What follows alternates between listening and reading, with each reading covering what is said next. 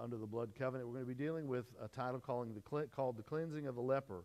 And I included this in this study because of the parallels with the process in Leviticus chapter 14 and the blood covenant that we have with Jesus Christ through the crucifixion and resurrection. And so we've talked in here before about how the Old Testament, it was a foreshadow of what God was going to do. The law pointed out our sin. A lot of the things in the rituals of the temple or the tabernacle, the sacrifices, those were types and shadows of things that the Messiah was going to fulfill or perform. So if you have your Bibles or your Bible apps, if you'll turn to Leviticus chapter 14, verse 2 is where we're going to start. And we're going to read quite a bit. Well, actually, we're going to read down to, I think, verse 9 or 10. So Leviticus 14, we'll just start at verse 1. It says, "Then the Lord spoke to Moses, saying, This shall be the law of the leper for the day of his cleansing. He shall be brought to the priest, and the priest shall go out of the camp, and the priest shall examine him. And indeed, if the leprosy is healed in the leper, then the priest shall command to take for him who is to be cleansed 2 living and clean birds, cedar wood, scarlet, and hyssop. And the priest shall command that one of the birds be killed in an earthen vessel over running water. As for the living bird, he shall take it, the cedar wood, and the scarlet, and the hyssop, and dip them and the living bird in the blood of the bird that was killed over the running water. And he shall sprinkle it 7 times on him who is to be cleansed from the leprosy, and shall pronounce him clean, and shall let the living bird loose in the open field. He who is to be clean shall wash his clothes, shave off all his hair, and wash himself in water, that he may be clean. After that he shall come into the camp, and shall stay outside of his tent for 7 days. But on the 7th day he shall shave all the hair off his head, and his beard, and his eyebrows, and all the hair he shall shave off. He shall wash his body, and wash his body in water, or his clothes, and then his body in water, and he shall be clean." I want to stop there, and we're going to go to the Lord in prayer over this word and just ask Him to open our hearts and our ears. Father God, we pray, Lord, that You would just speak to our hearts and open our hearts and our ears to hear and to speak what you are trying to speak to us through Your word and by Your Spirit. Lord, we give You glory and honor and praise for all that You have done and that You're doing. And we pray, Father, that You would bring illumination and revelation to us, understanding, God, as we look at Your word in dealing with this blood covenant. We give You glory and honor in His mighty name. And the church said, Amen. Amen. Now, the reason that we're talking about this within the framework or the confines of the blood covenant is that God had entered into a covenant with Israel. They had accepted that covenant. This was part of the law, or what we would say the rules of the covenant. God clearly defined what He required of them and what He would do for them. Now, when we look at the law of the leper in the day of his cleansing in Leviticus chapter 14, verse 2, we have an understanding that leprosy was an incurable skin disease. It could be manifested in several different ways, but the one that we know of, theologians think that it could have been a variety of skin diseases. But it's one of the things you have to take into account, because today, if you're talking about leprosy and lepers, we do have drugs that can cure leprosy, and you can be healed in that fashion. But in that day, they didn't have the pharmaceuticals or any of the things that, and in a lot of, if you look at the laws of Moses, a lot of the things that God required were for the protection and the health of the children of Israel. For instance, and this is just, I'm not saying God said this, but I am saying, they could not eat of unclean animals. They couldn't eat of things that were considered unclean. Well, there was a reason, because they didn't have, hot and cold running water. They didn't have ways to sanitize that we do in ways that we do today. So, they couldn't eat shrimp, crawfish. They couldn't eat pork. I know that would really ruin some of you. I'm a big fan of bacon, and I have friends who they'll say, we don't eat pork and we don't eat the things because we're following the diet in the Bible. And my response to them is, that's great. If that's what God has convicted you to do, that's fine. I'm going to have me a piece of ham. Because He hasn't convicted me of that. If He does, then I'll stop it. But that's not the faith I live by. I live by the faith where I can eat what God has said is clean is not unclean, okay?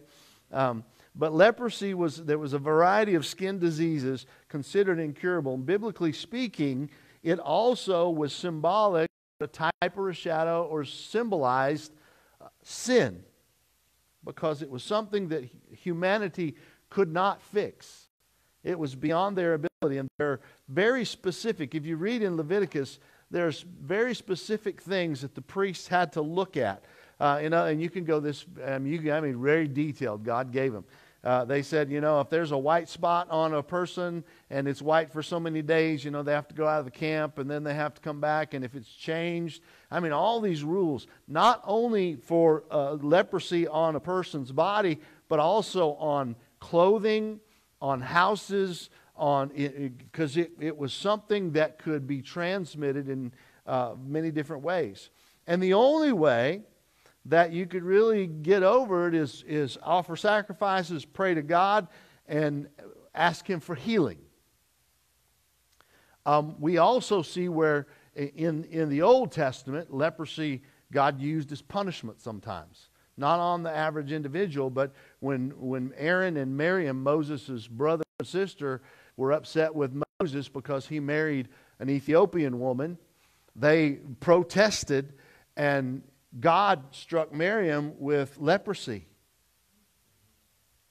And Aaron asked Moses, and he said, please, ask God, inquire of God that He would heal her. And Moses went to the tabernacle and said, heal her. And God said, if she had spit on her father, or if she had done something objective to her father, she would have been put out for 7 days. And so she's got to at least go out for 7 days. So, in that regard, it was a punishment. But the cleansing of a leper foreshadowed God's future plan to cleanse all of mankind from sin. God does not want us to walk in an incurable disease. He doesn't want to live in something so He provided for us, and I'm talking about sin. He provided for us a way through His Son Jesus Christ to not walk in sin, to not be sinners, to not be overcome. I don't know if you've ever studied anything about someone who has leprosy, but it eats away your skin. And it eats away until pieces fall off.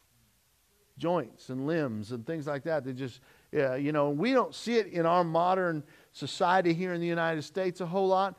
But go to a third world country and there are still places where they deal with it. I know we went on a missions trip to the Bahamas several years ago. And when I say that, people say, oh yeah, a missions trip to the Bahamas. It was a missions trip. We ministered to children and we ministered to poor people, and they broke us up into groups. And one of the guys that had gone on the trip, they took him to a gentleman who lived in a hut. Lived in a hut. And he said when he got there, the missionary said, I need to go in and I need to help him. He's basically dying. He's sick. And I need to go in and the man said, well, let me go in. Let me deal with this. Let me do what you would do. And this man from the United States went in, and the missionary said, well, I usually go in and bathe him. He's a leper, and I usually help him because he's missing some limbs. He's missing some things. And the story that this gentleman was telling was, he said, I went in and was helping this man who couldn't help himself because of this disease that had caused him to not, we asked the question, isn't there something they could do? And the missionary said, well, his condition is too far gone. They really can't help him. We're just trying to ease his suffering. And this person was talking about it, and he was crying, and he said, it was an awful smell because of decaying flesh. And he would have to go out of the hut and be sick and come back in and minister to this gentleman. And it really brought to the forefront what sin can do. I'm not talking about sin caused his leprosy, but in our life, if we allow sin, it brings decay and destruction. We have to deal with it so that God can bring healing. And the process we see here, why? Because we have a covenant with God through Jesus Christ. But the process that we see here is the leper was brought into the priest in Leviticus 14:2, and the priest was instructed. Now watch this, because we're going to start looking at the type and shadow, the parallel of what was taking place. The priest was instructed to go outside the camp and take with him who is to be cleansed 2 birds, both of them living.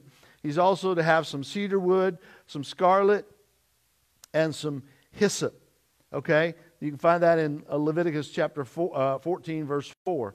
Now, these are types and shadows of the work. This is a type and shadow of the work of the Messiah, Jesus Christ, for the remission of sin. Because when we see the priest going outside the camp, taking the leper with him, or actually the leper was supposed to be outside the camp, the priest went outside the camp, we understand that Jesus was crucified outside the city. He was not killed or crucified or offered up within the gates or the walls of the city. He was taken out. Secondly, the 2 birds represented His death and His resurrection, because there were 2 clean birds. They were birds that were considered clean. Could have been a dove, 2 doves. It could have been 2 pigeons. It could have been just 2 birds that were considered clean animals. One of them was to be killed. The other one was to be set free, symbolizing or a type and shadow of Christ's death and resurrection. Okay, and then we see the cedar, the chips of cedar. The cedar wood represents, or it points to the cross where He was crucified. The scarlet speaks to His suffering, and the hyssop symbolizes the faith in the completed work that Christ was going to do on the cross.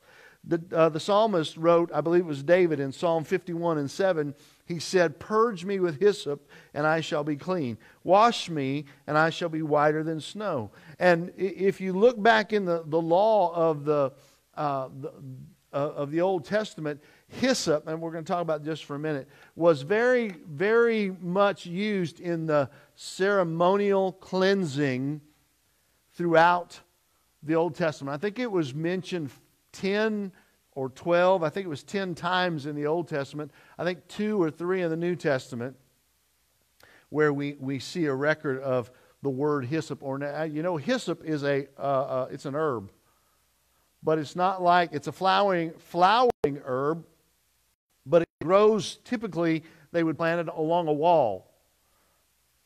Okay? Exodus 12 and 22, the significance of hyssop. Because when they were in Egypt and they were getting ready to come out, they were told to kill the Passover lamb, or we call it the Paschal lamb, and the head of the house was to catch some of the blood of that lamb when it was killed in a bowl or a basin. It was to take that bowl or basin, and they were to take hyssop, again, this herb, and they were to dip it in that bowl, and they were to strike the doorpost and the lintel or the top post during the Passover to cause the angel of God to pass over and spare the firstborn in that house. And so we see that hyssop is used, 12 and 22. You shall take a bunch of hyssop, dip it in the blood that is in the basin, strike the lintel and the 2 doorposts with the blood that is in the basin, and none of you shall go out of the door of his house until morning. They were covered by the blood that was applied by the hyssop. That's why it represents our faith, because you apply the blood of Jesus Christ in faith. We don't literally apply blood, but we do literally apply the blood of Jesus Christ in faith to our loved ones, to our home, to our health, to our finances, to the things that we have submitted to God, because we are in a blood covenant with God through Jesus Christ. And it is His blood, the blood of that covenant, that protects us, that keeps us, that watches over us. And so hyssop is one of the better known plants in the Bible, referred to in 10 places. 2 in the New Testament, 10 in the Old. And it was an important part of Passover. It was ceremonial cleansing for skin disease. It was also used in the red heifer offering, which is also, and that's Numbers 19, a type and a shadow of Jesus Christ, and then Psalm 51 and 7. Now in the New Testament, we can see it in John 19 and 29. John 19 and 29 is where Jesus is hanging on the cross. And they're wanting to offer him some sour vinegar or sour wine. And they get it on the sponge, but listen, the way they carried a sponge in the Old Testament in Jewish times was to wrap it in this herb called hyssop, so as not to touch the sponge or contaminate whatever was in the sponge with their fingers or their hand. They would wrap it in this hyssop. And so this sponge wrapped in hyssop would have been offered to the Lord. Now, we know that he did not take it.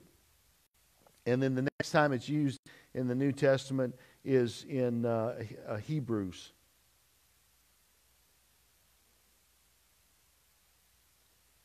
I just lost my place. Hebrews 9:19, and it refers to the ceremonial cleansing of the children of Israel, and it mentions hyssop. Now, if you go to Leviticus chapter 14, back to our text in verses 5 and 6, it says that the priest shall command that one of the birds be killed in an earthen vessel over running water. Now, when I first read this when I was a youngster, the picture I got in my mind, because I always, when I'm reading, your mind develops pictures, or at least mine does. As I'm reading this, I saw this earthen vessel and this bird in this earthen vessel, and the priest killed it, and there's water running over it to spread the blood. But that's not the way they're to be over running water. He doesn't say water running over it. He says they're to do over running water. So over a stream, a creek, or somewhere where there was running water. I don't know if it was artificial, where they were pouring water out and it was running, but it said that one of the birds is to be killed in an earthen vessel over running water. Maybe they were pouring it out. I don't know. I believe that the water symbolizes the act of the Holy Spirit in the process of the blood covenant. Also, we know that Jesus said, "I am the living water." He told the woman at the well that. "Whoever drinks from me will never thirst again." And so, we see these types and shadows, and we try to gain understanding. As for the living bird, verse 6, he shall take it, now watch this, the cedar wood and the scarlet and the hyssop, and he'll dip them and the living bird in the blood of the bird that was killed over the running water. Now, I studied on that for a while.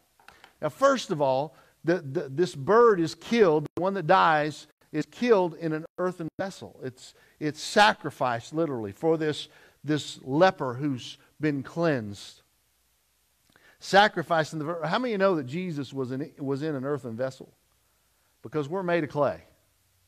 This human body was sculpted out of clay. And you may say, "Well, no, I come out of my mother." Yeah, but you come out of your mother, who came out of her mother, who came out of her mother, and you take it all the way back, and it goes back to Noah, and then it goes back to Adam and Eve, who were sculpted out of the clay, because we are made of dirt. Okay, this physical body is an earthen vessel. And Jesus had to come in the earthen vessel to become one of us, so that He could fulfill the law and become that supreme sacrifice for us. So this bird is offered up in this earthen vessel. The blood is captured in this earthen vessel. And this other bird, again, if you look at this on its face value, you're thinking, why a bird? Why cedar wood? Why hyssop? Why scarlet? Why has all this stuff got to be dipped in blood? What's the purpose? It's a type and a shadow. Because if you go to the crucifixion of Jesus Christ, these are all active. Now, not the bird, but the things that we're seeing. The cross made of cedar. The robe that they wouldn't cut, that they gambled for. It's interesting how this has taken place 4,000 years before it happens, and we're getting a picture of it. The hyssop that's involved with the offering of the sour wine.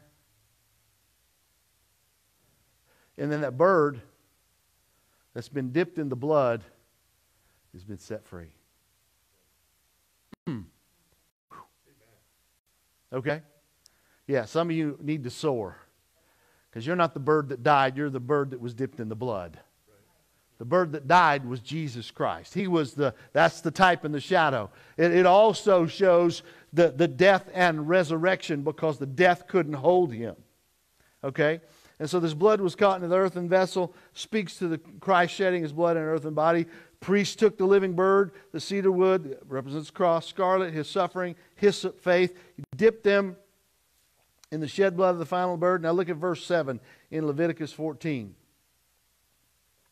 He shall sprinkle it 7 times on him who is to be cleansed from the leprosy, and shall pronounce him clean, and shall let the living bird loose in the open field.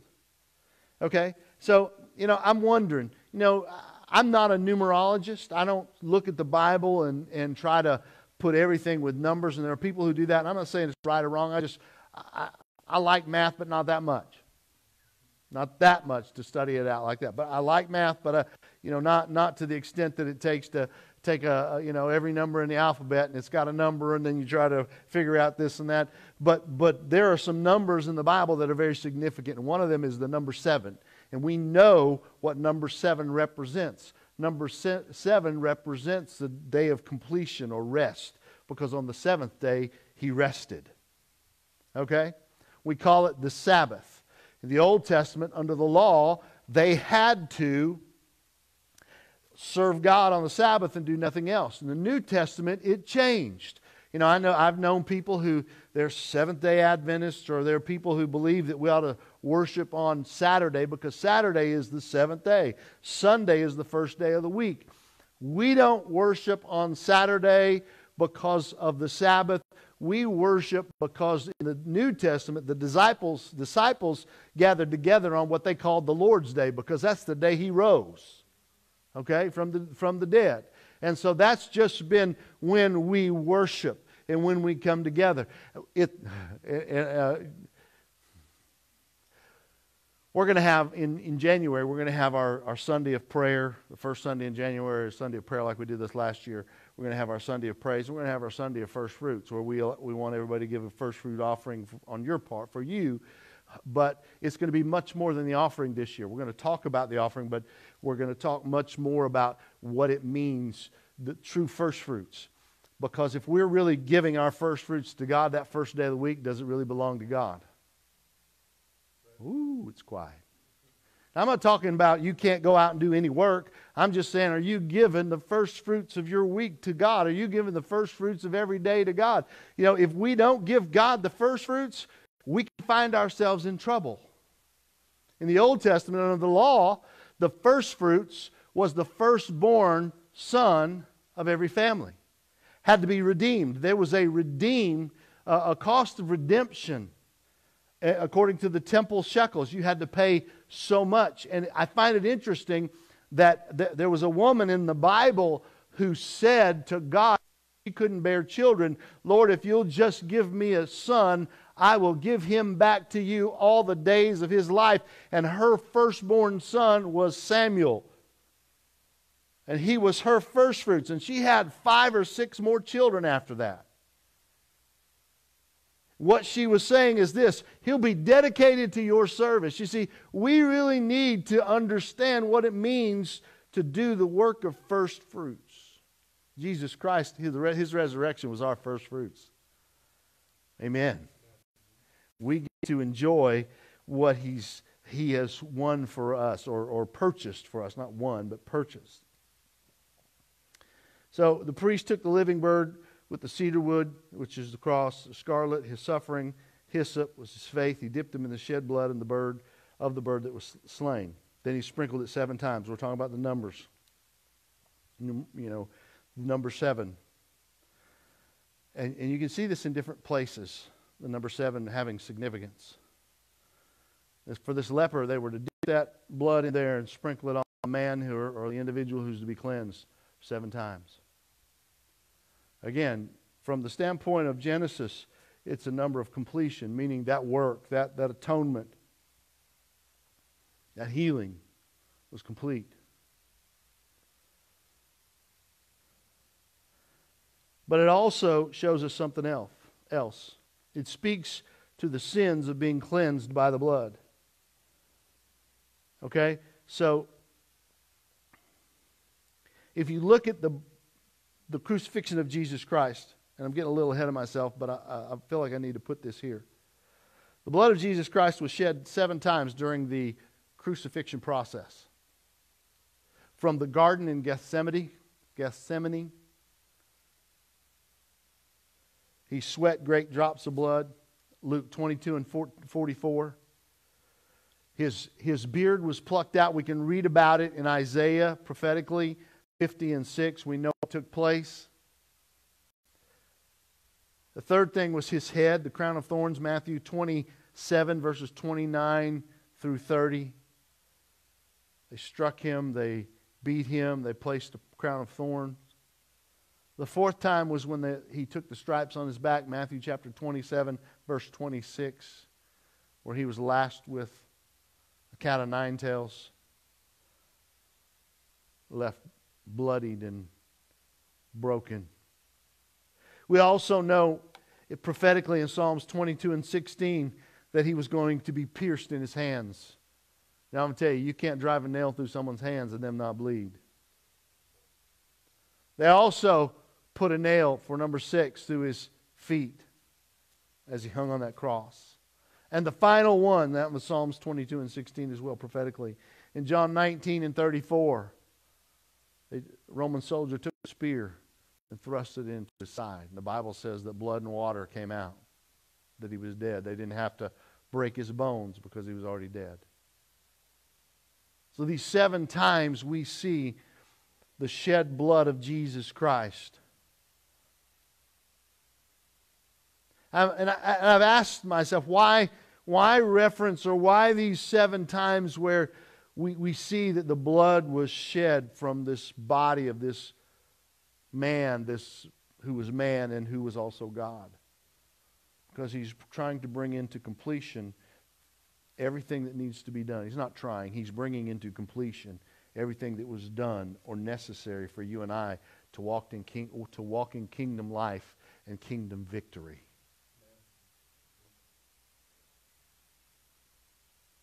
I don't have time to go into it, but every area of those where he sweat, redeemed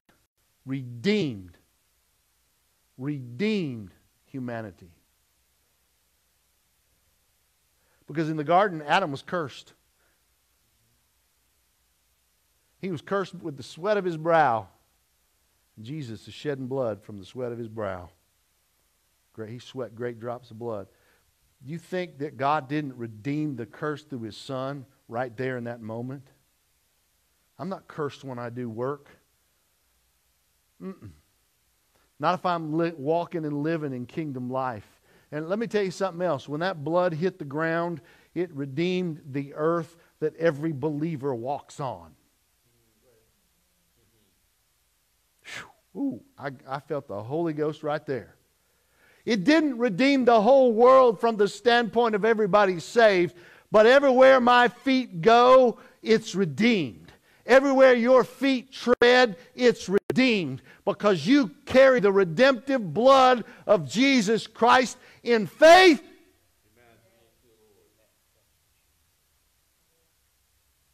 And you can laugh at this. I'm going to testify. I'm going to tell you, and I believe it's true. I believe everywhere we go, we carry the blessing of the Lord with us. Gene and I went Christmas shopping earlier this week. We went to some of the stores up on 20, the outlets up there. And we walked in. The first store we walked in, there was a few people. It wasn't very crowded. We were in there maybe 3 or 4 minutes. Turned around and it was packed. You couldn't hardly move. I couldn't hardly move around in there. It was full. Now you might just say it's just because people are Christmas shopping. No, there wasn't hardly anybody in the area. They just all showed up in that store. We made a purchase. We left. We went to another store. Went in. I look around at how many people's in the store. Not because I'm afraid, not because of COVID. I've done this my dad taught, he always hammered in us, know your surroundings, be aware. You don't want to be caught off guard. The longer that we were there, the more people showed up. And I'm going to tell you, I believe because it's a blessing of God. on us to that, not that they're following us, but that this place is being blessed because we're there. Not because we're buying. We bought merchandise, but we weren't spending a whole lot. But more people came in. You might disagree with it. That's fine. You don't have to agree with it. You don't have to believe it. But I believe everywhere a redeemed, a blood-bought believer walks, the land, the ground that you walk on is redeemed because the power of the blood of Jesus Christ is that strong. It's called kingdom life. Now listen, if you don't have the hyssop, you ain't going to believe it. You ain't going to walk in it. And I'm not talking about going out and getting the plant. I'm talking about your faith. We see the resurrection in the bird, a living bird being released, being set free. The old covenant foreshadows the new covenant. Colossians 2, verse 16. Colossians 2:16 says, "So let no one judge you in food or drink, or regarding a festival or a new moon or Sabbaths, which are a shadow of things to come. But the substance is of Christ." Now, I want to stop right there because, man, we put laws on people in the church, say you got to do it this way or you got to do it that way. And Paul was saying, look, don't let people put you in a box or put God in a box. Now, you understand, sin is sin and it's wrong. You can't justify it in any shape, form, or fashion. But just because you do something differently, if it's not sin against God, it doesn't make it wrong. Hello? Woo, glory. Hallelujah. Give me an example, Pastor Kurt. Okay, I will. I'll give you an example. You won't ever find me, I won't say ever. You will probably never find me waving a flag or a banner in a church service. Not because I think it's wrong, and not because I disagree with it. It's just not the way I worship. But I'm going to tell you something. We have had, now you might find Gina waving the banner because she likes that. And that's all right. Because we're different people and we worship differently. And it's okay.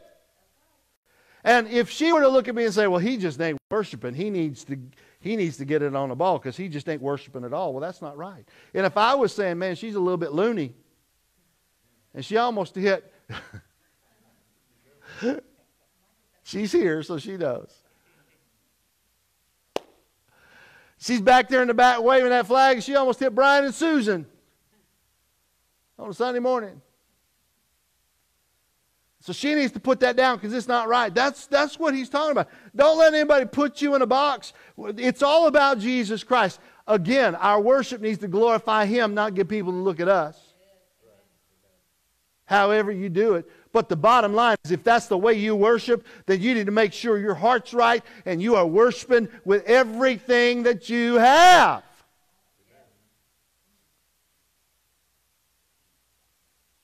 Hebrews 10, verse 1. Says, for the law, having a shadow of the good things to come, and not the very image of things, meaning this, it was shadowing, it was telling us what was coming, but it wasn't the good thing. It limited us, but when Jesus came, it changed. He says, which are the shadow of things to come, but can never with these same sacrifices, which they offer continually year by year, make those who approach perfect. And so he was saying in Hebrews that the sacrifice of the animals, it wasn't good enough. He goes on to say the sacrifice of Jesus Christ was perfect and complete and enough. It was perfect. His sacrifice was complete. And His sacrifice is enough for whatever sin, for whatever issue, for whatever is causing you your dilemma. His sacrifice was enough. He doesn't need to, no more blood needs to be shed. You just need to walk in faith in the shed blood of Jesus Christ. 7 times. 7 times they were sprinkled.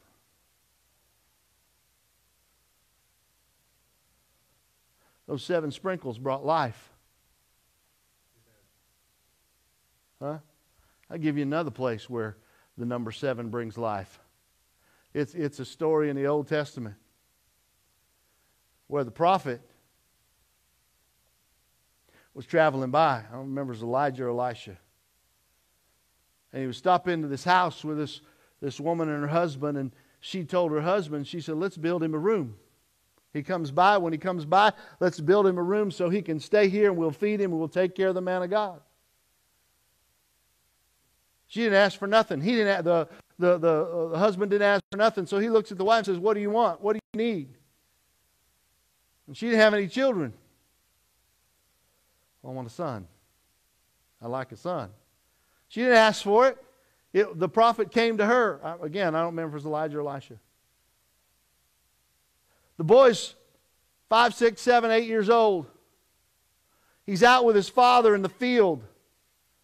And he says, my head hurts. And he says, go to your mother. Goes to his mother.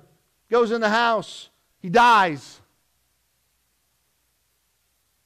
She saddles up her mode of transportation, her donkey. And she heads to the prophet. Her husband sees her on the way and says, all right, what's wrong? You all right? No, I'm good. She gets to the prophet. She sends word or something. Anyway, sends word to the prophet or calls for the prophet. And he tries to send his servant. And she said, no, I don't want the servant. I want the prophet. And the prophet comes along and says, is everything good? She said, everything's good. Come on to my house.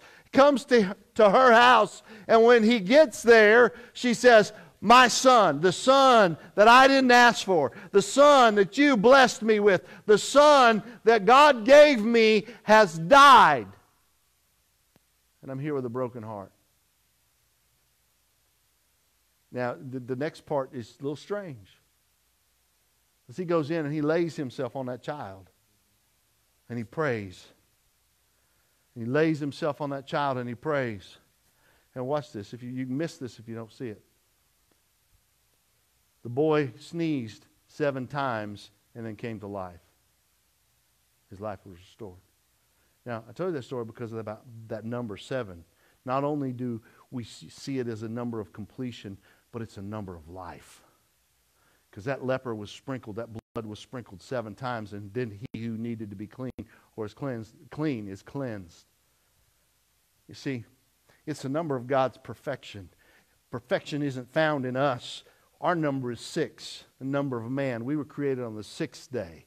We're imperfect. But his son came and he shed his blood 7 times. Not 6 times, but 7 times. And now we have life, and that more abundantly. Now we have life, and that eternal through Jesus Christ. He is our hope. He is our strength. Now, because he shed his blood on that cross and in that process 7 different times, represented here in the cleansing of the leper, it was that spiritual life-giving force. And our faith in it. You see, the blood was on the hyssop, faith, as he sprinkled it. 7 times. That faith. There's another one. Just came to me, man. I'm remembering these old Sunday school stories. There's a man by the name of Naaman. Yeah. He was a general or an official in the army of someone not from Israel. And he had leprosy, and this little servant girl said, hey, there's a prophet in the land of Israel. He speaks to God, and he can heal you. And so he goes, pulls up in his 2-toned, white-walled chariot, and knocks on the door of the prophet. And the prophet doesn't come to the door, but his servant. And he says, I want to speak to the prophet. And the servant says, just a minute. Doesn't even invite him in. Just a minute. Stay right here. Goes back to the prophet and says, there's a man. Yeah, I know. Well, he's here because, yes, I know. Well, what do you want me to do? Tell him to go dip in the Jordan River 7 times and he'll be clean.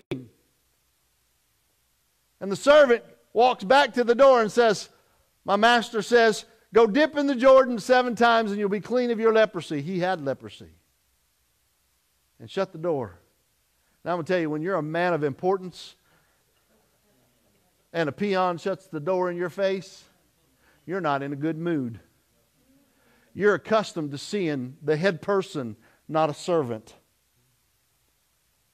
So he jumped back in his two-tone chariot with white wall wheels and started heading back to his land. But his servant on the way said, if it had asked you to do a difficult thing, would you not have done it? Well, yes. But the rivers in our land are so much prettier and clearer and cleaner than this old muddy piece of Jordan. But why not give it a try? So the Bible says he stopped his chariot, he got out, and he walked. He took off his pride, and he stepped into the water. And he dipped. 1, 2, 3, 4, 5, 6. And the 7th time when he came up, he didn't have it anymore. You see, at number 7, that's speaking life, because it's the number of God and the number of completion, of fulfillment. The leper was then allowed to come back into the camp in Leviticus chapter 14, verse 8. He who is to be cleansed shall wash his clothes, shave off all his hair, wash himself in water, that he may be clean. And after that he shall come into the camp and shall stay outside his tent 7 days. You see, when we are cleansed by the blood of Jesus Christ, a blood that is complete, a sacrifice that is perfect, we don't have to do anything else. Now, we should have good works, but our good works don't produce what we need. Our faith in what He did produces what we need. He produced what we needed. We just have to step into it and walk in that cleansing. Because, hear this, it is the blood of the covenant of Jesus Christ. And when we step into that, we become sons and daughters of the Most High. Now, again, I believe if you're bought with the blood of Jesus Christ, redeemed by Him, walking with the same Spirit that raised Him from the dead that resides within you, everywhere you go, you're walking in redemption and blessing. Amen. Everywhere you set your foot, every house you step into, you carry it with you. They may not want you there. They may not want it there. But it is there because it comes with you and I. We need to start exercising that, living in it, moving in it, breathing in it. I'm going to ask you to stand to your feet.